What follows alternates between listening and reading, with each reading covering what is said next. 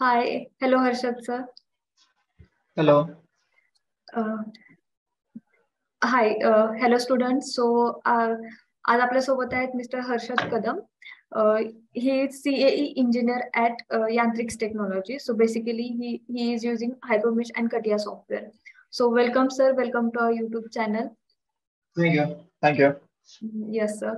So sir, मला तुमची journey ऐकून घ्यायची आहे की म्हणजे तुम्ही हे CAE इंजिनियर या फील्डमध्ये कसं काय एंट्री केली तुम्ही from college to this journey मला ऐकायला आवडेल sir. Thank you. First of all मी तर स्टार्टिंगला 2021च्या लॉकडाऊन मध्ये पास आउट स्टुडंट आहे. आणि ओके. त्या थर्ड इयर सेकंड सेमला असताना मी तुमच्या कॅड सेंटरला जॉईन केलं होतं क्लासेस.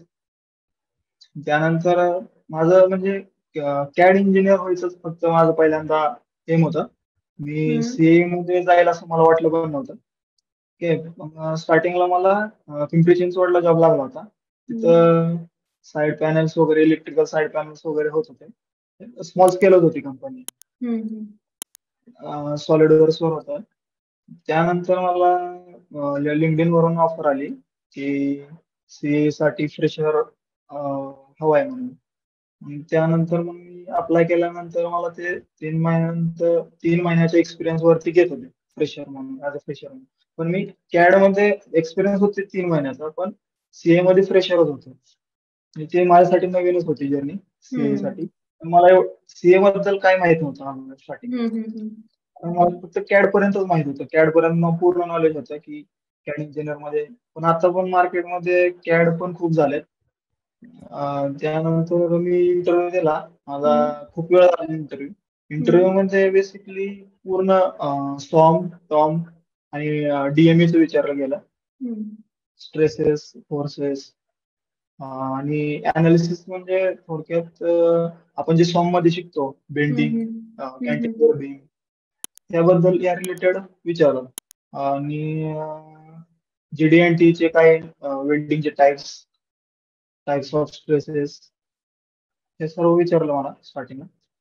त्यानंतर मी मार्च मध्ये जॉईन केलं होतं सीए साठी फ्रेशर. ती कंपनी मी 3 month नंतर सोडून दिली. त्याच्यानंतर स्टार्टिंगला हायपरमेश चालू केलं. हायपरमेश मध्ये तो पण नवीनच होता माझ्यासाठी. हायपरमेश नंतर त्यात कसं असतं म्हणजे सॉफ्टवेअर कसा युज करतात ते सांगतो. त्यात स्टार्टिंगला तर कॅड आपण जे 3D मॉडेलिंग करतो, म्हणजे जे कॅड इंजिनियर करतात, तर ते कॅड आपल्याकडं इम्पोर्ट केलं जातं हायपरमेश मध्ये. ठीक आहे. त्यानंतर त्याचा मिड सरफेस काढला जातो. त्या कॅड ज्या ज्या समजा ट्यूब्सला किंवा शीट मेटल पार्ट्स असतील, त्याला थिकनेस दिलेले असतील, तर त्या थिकनेसचा मिड प्लेन काढला जातो, मिड सरफेस काढला जातो. मिड सरफेस वरती मेशिंग केली जाते, कारण मिड सरफेस वरती मेशिंग केल्यानंतर आपण त्याला प्रॉपर्टी नंतर देतो. जेव्हा अनालिसिस करतो, अनालिसिस त्या टायमिंगला आपण त्याला एक प्रॉपर्टी देतो, त्याची थिकनेस देतो. कारण पूर्ण कॅडला एक सेम थिकनेस नसते. त्याच्यामुळे प्रत्येक पार्टला, प्रत्येक ट्यूबला, प्रत्येक शीट मेटल पार्टला त्याच्या थिकनेस वाईज एक वेगळ्या कंपोनंट मध्ये डिफाईन केलं जातं. ठीक आहे. त्यानंतर मग त्याच्यावरती 3D स्टॅटिक अनालिसिस करतात. CMS म्हणजे कंपोनंट मोड सिंथेसिस अनालिसिस करतात. मॉडेल अनालिसिस करतात. असे linear, non linear, static, dynamics असे वेगवेगळे अनालिसिस केले जातात स्टेप बाय स्टेप. नंतर आपल्याला ती जी व्हेकल चॅसिस आहे, आता मी सध्या व्हेकल चॅसिस वरती करतोय, 2 व्हीलर. आता 3 व्हीलर साठी पण आता स्टार्ट करणार आहे, शिकतोय मी हळूहळू. तर माझ्या सीए मध्ये स्टॅटिक, डायनामिक्स, स्टॅटिक मध्ये 3D स्टॅटिक येतात. नंतर CMS कंपोनंट मोड सिंथेसिस अनालिसिस होतं स्टॅटिक मध्ये. आणि स्टॅटिकचाच एक सेपरेट भाग आहे, तो नॉन लिनियर, तो कंपोनंट लेवलला केला जातो. म्हणजे व्हेकलचं चॅसिस समजा साईड स्टँड आहे, side stand, main stand, front leg guard, सारी गार्ड मीन्स फूट स्टेप होल्डर, त्याच्यावरती आपण पॉईंट ठेवतो. त्या गोष्टींचं एक सेपरेट अनालिसिस केलं जातं. त्याला ते नॉन लिनियर मध्ये करतात ते कंपोनंट बेसिस. त्यानंतर मॉडेल अनालिसिस केलं जातं. त्यामध्ये आपल्याला त्या म्हणजे डायनामिक्स मध्ये थोडक्यात आपण जी टू व्हीलर फ्रेम जी आहे chassis, त्यात कोणत्या फोर्स अप्लाय केल्यानंतर कोणते मोड्स येऊ शकतात, शेप्स येऊ शकतात.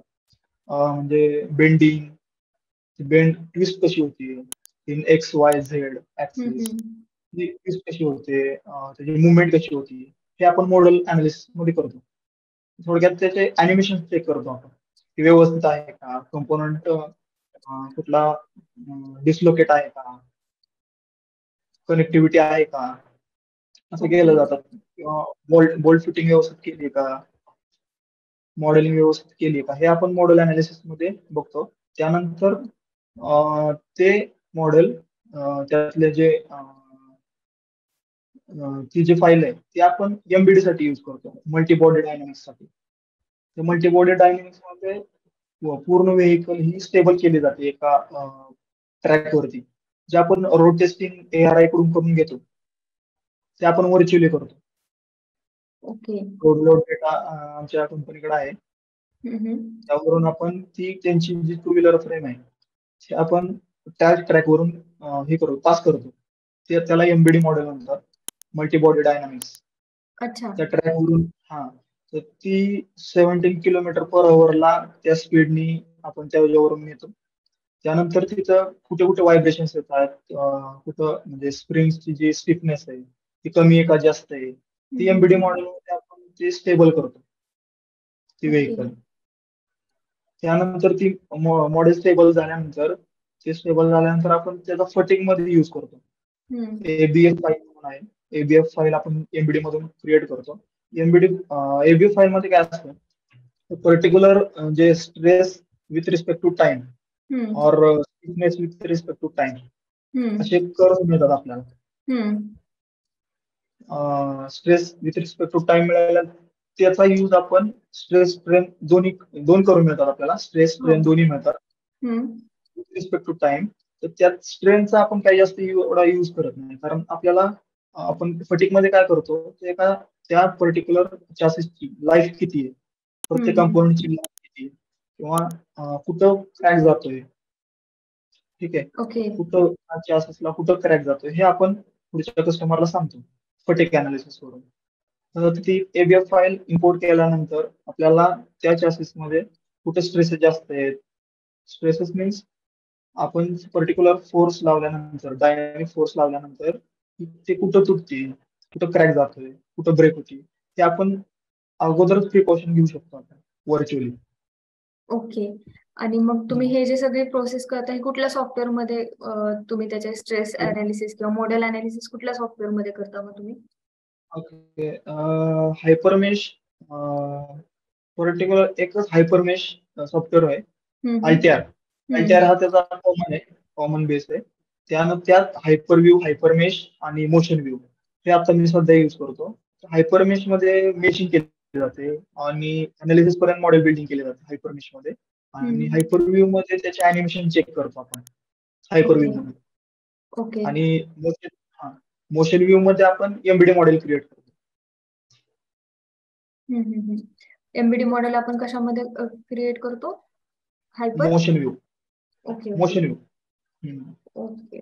सो बेसिकली मग ऍज अ सीएई इंजिनियर तुमचा जॉब रोल काय आहे यामध्ये, एवढ्या सगळ्या प्रोसेस मध्ये ऍज अ सीएई इंजिनियर म्हणून तुमच्या रोल्स अँड रिस्पॉन्सिबिलिटीज काय आहेत?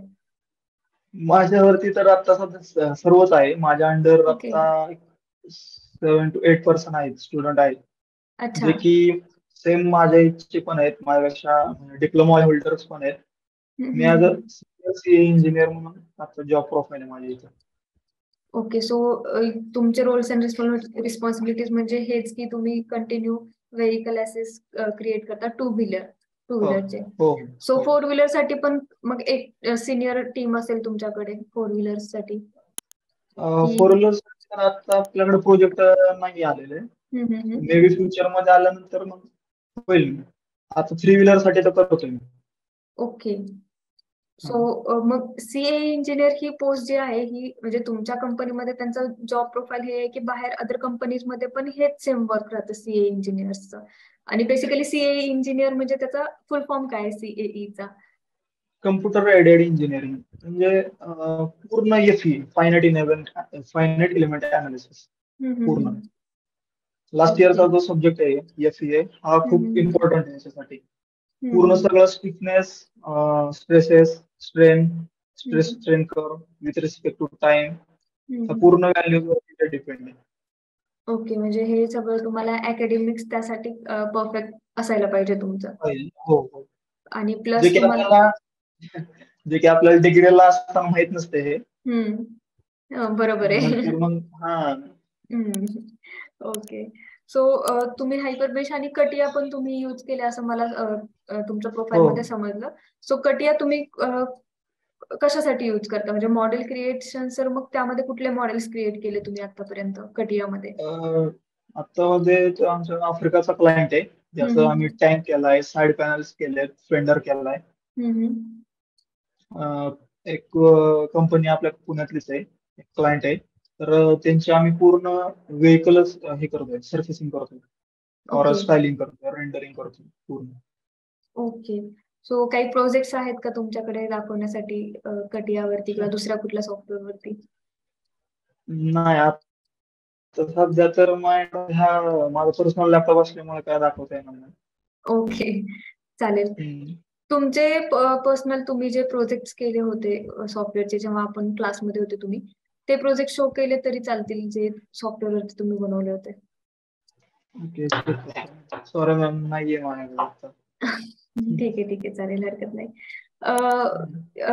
मग आता मला हे जाणून घ्यायचे की आता सीएई या फील्डमध्ये, आता डिझाईन फील्ड आहे मेकॅनिकल साठी, सीएई आहे, प्रोडक्शन आहे. सो या फील्डमध्ये आता करिअर ऑपॉर्च्युनिटीज काय आहेत, तुम्हाला काय वाटतंय? बेसिकली सी इंजिनियर हे एवढं कोणाला माहित नसते. ठीक आहे. त्याच्यासाठी तुमचे जे बेसिक नॉलेज आहे, सॉम डॉम डीएमई हे इम्पॉर्टंट पाहिजेत. म्हणजे माहित पाहिजे सर्व, तुमचे बेसिक सगळे माहित हे पाहिजे, क्लिअर पाहिजे. त्यासाठी आपल्याला जे डिसिजन घ्यायला लागतो डिझाईन चेंजेससाठी, पुढच्या कस्टमरला आपल्याला सांगायला लागतं की डिझाईन चेंजेस कशा प्रकारे केले पाहिजे, त्याला स्टिफनेस कशी दिली पाहिजे, एखाद्या पर्टिक्युलर पार्टला कुठं क्रॅक जात असेल तर त्याला तिथं स्टिफनेस कशी दिली पाहिजे, त्याचं काय करू शकतो डिझाईन चेंजेस हे सांगता आलं पाहिजे आपल्याला. ते डीएमई, सॉम आणि टॉम वरूनच समजते. ओके. सो जर पुन्हा फ्रेशर्सला जर म्हणजे फ्रेशर्ससाठी आता कुठल्या स्किल्स त्यांनी अपग्रेड करायला पाहिजे त्यांच्यामध्ये डिझाईन फील्डमध्ये उतरण्यासाठी, किंवा सीए इंजिनियर व्हायचं असेल, कम्प्युटर एडेड इंजिनियर व्हायचं असेल त्याला, तर कुठल्या स्किल्स त्यांनी इम्प्रूव्ह करायला हवेत त्याच्यामध्ये? फर्स्ट ऑफ ऑल तर इमॅजिनेशन पॉवर पाहिजे चांगली. ठीक आहे. तर कॉन्फिडन्स पाहिजे आपल्या स्वतःच्या प्रोजेक्ट वरती की तुम्ही केलेले, आणि प्रत्येक जे आपण जे अनालिसिस करतो किंवा एखादा पार्ट आपण डिझाईन करतो ते लॉजिकल पाहिजे. की एक्झाम्पल सर्फेसिंगचं, की तुम्ही साइड पॅनल डिझाईन करत असाल, तो फ्रेम मध्ये व्यवस्थित बसतोय का, तिथं नट बोल्ट फिटिंग होतीये का, तिथे काय काय प्रॉब्लेम्स येऊ शकतात, अटॅचमेंट साठी काय काय प्रॉब्लेम येऊ शकतात, किंवा तो पार्ट प्रोडक्शन साठी कसा डिझाईन केला जाईल, की तो मोल्डिंग करणार असेल किंवा ब्लो मोल्डिंग करणार असेल तर तिथं काय काय प्रॉब्लेम्स येऊ शकतात, त्यानुसार तुम्ही डिझाईन केलं पाहिजे. हे थिंकिंग आपण जे क्लास करताना करत नाही ते मुलांनी केले पाहिजे. ओके. सो आणि वन मोर थिंग, की म्हणजे आता तुम्ही जसं बोललात की तुमच्या अंडर 7 लोकांची टीम आहे. सो ते फ्रेशर कॅन्डिडेट्स आहेत किंवा जे डिप्लोमा होल्डर्स पण आहेत म्हटलात तुम्ही. सो त्यांच्यासोबत डील करताना तुम्ही कुठले चॅलेंजेस फेस करताय आता? काय काय जे डिप्लोमा होल्डर्स असतात ते बेसिकली नवीनच असतात त्या फील्डमध्ये. त्यांच्यासाठी म्हणजे सॉम डॉम त्यांना एवढं झालं नसतं, डीएमई बेसिक त्यांचं हे नसतं, पक्क नसतं.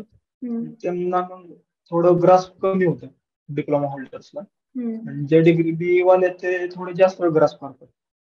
ओके. आणि त्यांचं हा, बोला. आपण मेशिंग साठी जे क्रायटेरिया करतो ठीक आहे. क्रायटेरिया म्हणजे मेशिंगचा पण क्रायटेरिया असतो की तुम्ही क्वालिटी कशी मेंटेन केली पाहिजे, वेल्डिंग किती ठेवली पाहिजे, हे सगळं बेसिक जे क्रायटेरिया आहेत, जे मेशिंगचे क्रायटेरिया आहेत ते फॉलो केले पाहिजे. ओके, मेशिंग क्रायटेरिया म्हणजे जसं की आता एक्झाम्पल देऊ शकता मेशिंग क्रायटेरिया बद्दल काही? म्हणजे त्याची इलिमेंट साईज किती पाहिजे, आपण जे मेशिंग करतो, जे एलिमेंट्स क्रिएट करतो सरफेस वरती, त्याची इलिमेंट साईज किती ठेवली पाहिजे, किंवा त्याचा फ्लो कसा ठेवला पाहिजे. कारण मेशिंगचा फ्लो जर व्यवस्थित असेल तर तो जो फोर्स आपण अप्लाय करणार आहे त्या बॉडीवरती, त्या चॅसिस वरती, तर तो व्यवस्थित फ्लो होईल. जर तिथं ट्रान्झिशन्स आले किंवा irregular surface, irregular mesh create केला तुम्ही, तर तिथं व्यवस्थित इलॉजिकल आपल्याला आउटपुट मिळतं. ओके, सो हे सगळं तुम्हाला म्हणजे सॉफ्टवेअर साठी सॉफ्टवेअर म्हणजे हायपरमेश तुम्हाला यासाठी हेल्पफुल आहे. ओके, फक्त आपल्याला सॉफ्टवेअर घेऊन उपयोग नाहीये. त्याच म्हणजे आपण इलेमेंट साईज किती ठेवली पाहिजे, त्याचा फ्लो कसा मेंटेन करता आला पाहिजे, बेसिक स्किल्स असतात त्यामध्ये, ते हळूहळू प्रॅक्टिस नुसार येतात. हा, बेसिक स्किल्स ज्या आहेत त्या इम्प्रूव्ह झाल्या पाहिजे. ग्रेट. सो तुमचा एखादा प्रोजेक्ट आम्हाला ऐकायला आवडेल जो रिसेंट कुठला असेल किंवा तुम्ही तो शेअर करू शकत असाल आमच्यासोबत तर? मी तर आता बेसिक तुम्ही आता 2 सॉफ्टवेअरचं तुम्ही आता मला हे केलं. मी आता सध्या सिम सॉलिड एक नवीन शिकतोय. SIM solid software crash analysis शिकतोय, जे की आपले फोर व्हीलरचं जे पुढचं बंपर असतंय, तर ते वॉलला धडकल्यावरती किंवा डॅश झाल्यानंतर किती बेंड झालं पाहिजे, त्याची थिकनेस किती पाहिजे, त्याचं मटेरियल कोणतं पाहिजे. ओके, तिथं मटेरियल कोणतं अप्लाय केल्यानंतर स्ट्रेसेस कमी येतात, थिकनेस किती ठेवल्यानंतर त्याचे स्ट्रेसेस कमी येतात, हे आता सध्या बघतोय मी. आणि सिम सॉलिड हा सॉफ्टवेअर आहे ना, तर तो अनालिसिसचा पार्ट आहे, पण त्यात मेशिंग वगैरे काय नसतं. आपण कॅड मॉडेल, 3D मॉडेल त्यात इम्पोर्ट करायचं, त्याच्यावरती फोर्स ऍक्ट करायचे पूर्ण 3D मॉडेल वरती, आणि ते डायरेक्ट अनालिसिसला हे करायचं डायरेक्ट. ओके, म्हणजे आपल्याला तिथं मेशिंगचा टाइम असतो म्हणजे, कारण सीए मध्ये सगळ्यात जास्त टाइम मेशिंगला लागतो, तर तिथं आपला टाइम असतो त्या सिम सॉलिड मध्ये. त्याच्यामुळे मी न्यू डेव्हलपमेंट म्हणून आमच्या कंपनीमध्ये न्यू सॉफ्टवेअर शिकतो. Okay, great. सो जसं मी म्हटलं की मला प्रोजेक्ट ऐकायला आवडेल तुमचा. सो कुठला प्रोजेक्ट तुम्ही शेअर करू शकता का तुमचा 2 व्हीलरचा? ओके, हाय. सो हे हायपरमेश मध्ये तू हा प्रोजेक्ट केलाय? हो. काय आहे याबद्दल थोडंसं सांगशील या मॉडेल बद्दल? हे फोर व्हीलरचं बंपर आहे पुढचं. हे मी इमॅजिनेशन करून क्रिएट केलंय. हे ठीक आहे, हा फ्रंट बंपर आहे आणि हे त्याचे कनेक्टेड पार्ट्स आहेत, जे की अटॅच असतात फोर व्हीलरला. आणि ही ऑल क्रिएट केली मी एक. त्याला व्हेरियस प्रॉपर्टीज दिल्यात.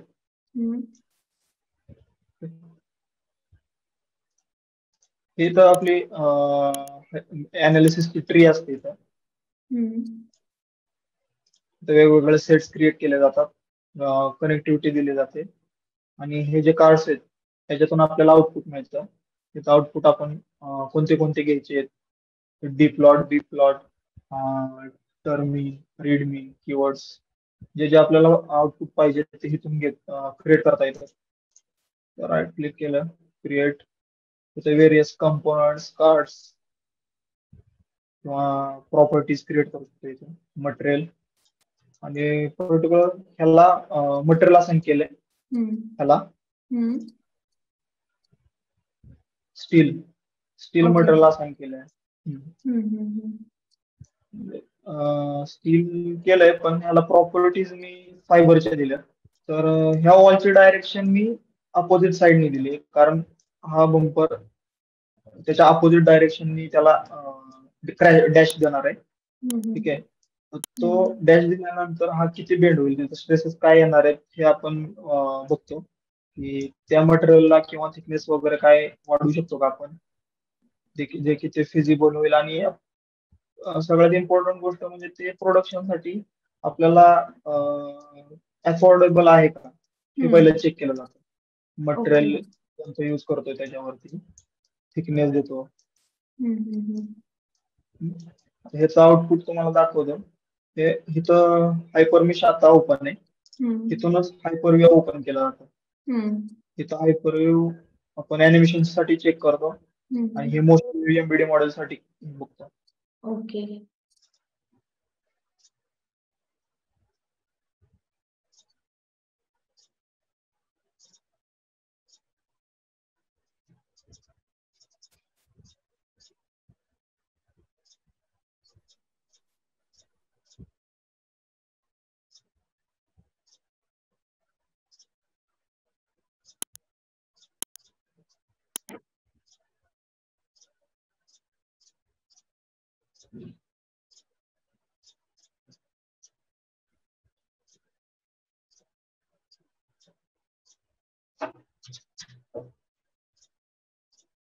ओके. सो हे जे मोशन होते ते म्हणजे काय शो करते आपल्याला ते? अॅनिमेशन हा, अॅनिमेशन जे होतंय. शो स्ट्रेसेस आणि त्याचं ऍक्च्युअल मोशन कशी पाहिजे हे आपल्याला शो करत आहे. म्हणजे आपण केलेलं लॉजिकल आहे का हे आपल्याला अॅनिमेशन समजतं. अच्छा. सो हे सगळं जे तुम्ही करताय हे तुम्ही तुमच्या इमॅजिनेशन पॉवरने आणि स्ट्रेस स्ट्रेन अनालिसिसने हे सगळं कॅल्क्युलेट केलंय. हो. ओके. सो यासाठी मग तुम्हाला हायपरमेश मधून तुम्हाला कम्प्लीट अनालिसिस होतोय. हो. ओके. आणि अॅक्युरेसी कशी समजते मग तुम्हाला? एक्सपिरियन्स वरून समजते. एक्सपिरियन्स मॅटर आहे त्याला की केलेलं आपण खरंच लॉजिकल आहे का. आणि वेरियस प्रोजेक्ट आपल्या हाताखालून गेले ना, आपण हँडल केलं ना स्वतः, तर मग समजून जातं की बरोबर आहे आपण केलेले जे आहेत ते लॉजिकल आहेत आउटपुट्स. ओके. हे जे ग्रीन वाले दिसत आहेत तिथं स्ट्रेस तिथं. ओके.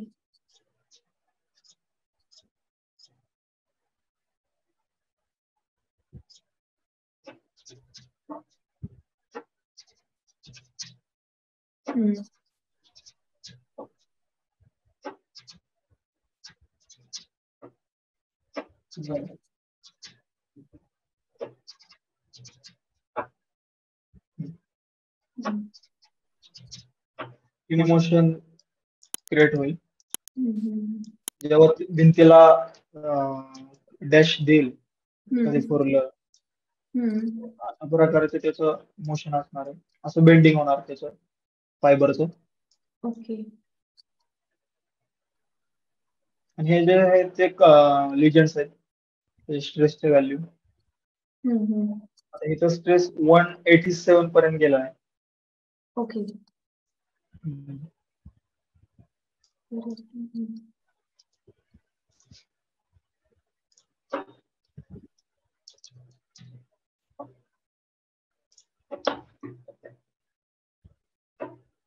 ओके. सो तुमचा बेसिक जॉब रोल हाच आहे की स्ट्रेस स्ट्रेन म्हणजे कॅल्क्युलेट करायचं, अनालिसिस करायचे आणि व्हेरिकल ऍसेस क्रिएट करायचे. ओके. आता इथं पहिलं तिथं जे रेड मार्क आहेत तिथं स्ट्रेस जास्त आहे. इथं हे जे बंपर आहे हे इथं क्रॅक होऊ शकतो इथं सेंटरला. त्यानंतर इथे जे सपोर्ट आहे तिथं मोशन.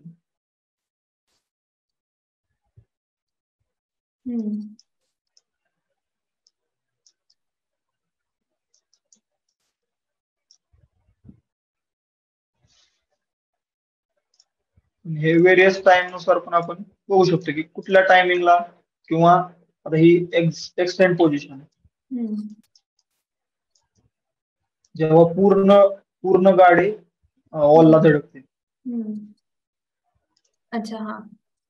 हा, initial condition time stresses with respect to time.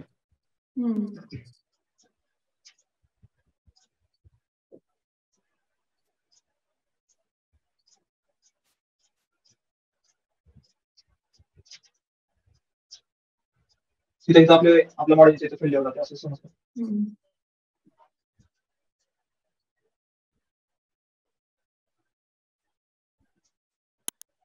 Hyper सॉफ्टवेअरमध्ये आपल्याला हे ॲनिमेशन बघायला पाहिजे.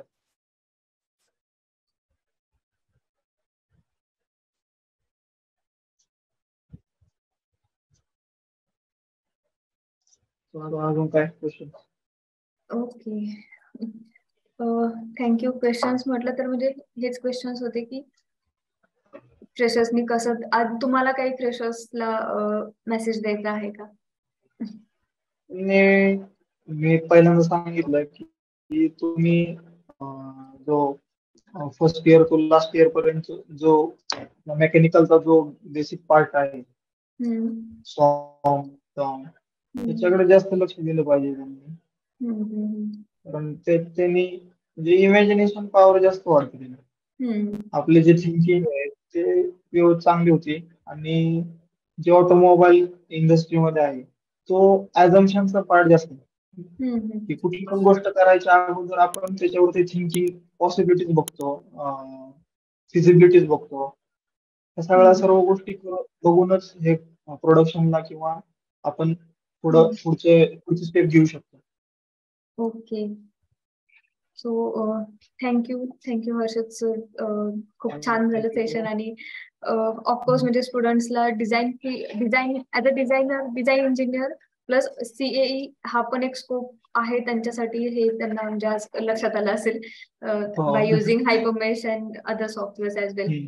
So thank you for your time and yes, have a great day. Yes. Yeah. Bye.